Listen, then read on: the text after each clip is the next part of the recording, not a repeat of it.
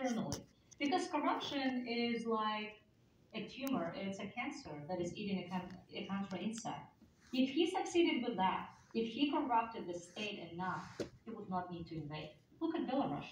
Look at other allies, including.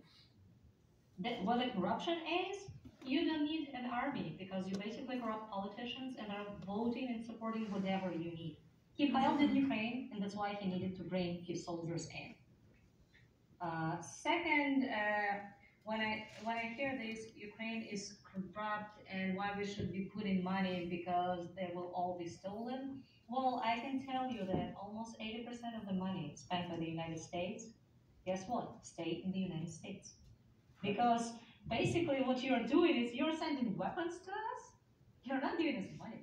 You're just sending weapons that you're buying from your own producers, and you're replenishing your own stocks. And I was very much